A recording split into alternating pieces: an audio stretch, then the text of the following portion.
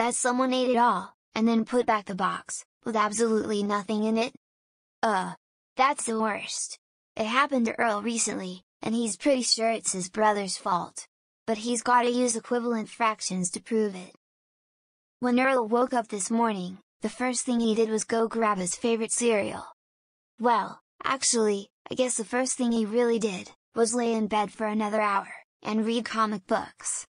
But once he got hungry, the first thing he did was go find some breakfast.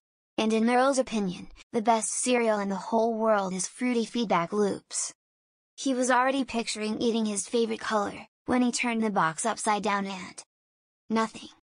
Not a single Fruity Feedback Loop tumbled out of the box. Earl said he only had one big bowl of cereal. Sure, it was about half the box, but he didn't eat the other half of the box, so he isn't the one who left it empty. Meanwhile, his older brother, Tell, said he ate half of the 6 servings in the box, so it definitely wasn't his fault either. Can you help me figure out who's right? Okay, so here's our problem. Earl said he ate one half of the cereal. His brother, Tell, said he ate the same amount, but he followed the serving sizes.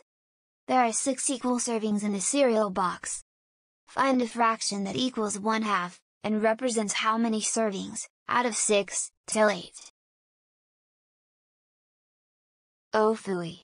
You missed that one! We can work on this kind of problem together in directed practice. Don't give up! First, let's figure out how much Earl ate. This is going to be our original fraction.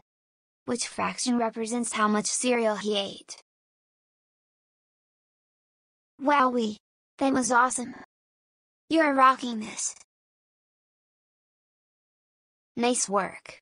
Let's recap what we did. When you want to find an equivalent fraction, the first thing you do, is write the original fraction. Then, you find the new denominator. Once you know that, you can find the new numerator, by drawing a visual. Finally, you want to check your drawing, and make sure it shows an equivalent fraction. Since both Earl and Tell ate the same amount of cereal, I guess we'll never know who really put back the empty cereal box. This might be one of those things grown-ups call, life's little mysteries. Wow! I am so proud of you! We solved that problem together, and you just rocked it! Now, it's time to dance!